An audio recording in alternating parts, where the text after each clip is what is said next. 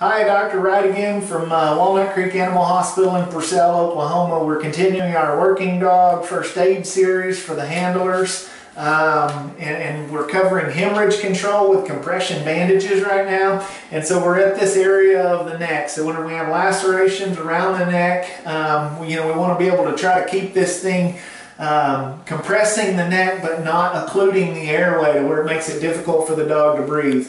And this is a pretty difficult area to bandage as well. But let's just say we have a laceration of one of the jugulars. Ultimately, we want the blood comes from the heart in the chest towards the head, and so his ears make it a little difficult to see. But we're going to start with our clotting agents or our clotting sponge, and we're going to apply that to that region, and then we're going to apply a compression pad over that area next, and then we're going to start with our vet wrap or co-band, and we're going to encircle at least once the entire area to hold that bandage on. And then the next thing we've got to do is we've got to go behind the front leg to keep it up there.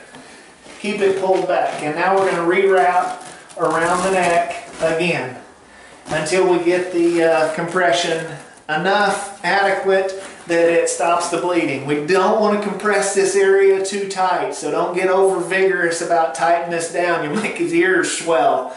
And cut off his airway, more importantly. So ultimately that's the way you're going to apply it to any region of the neck. Getting it behind the front leg keeps it pulled back where it needs to and doesn't allow it to slide up over his head. So we'll move on to the next video series.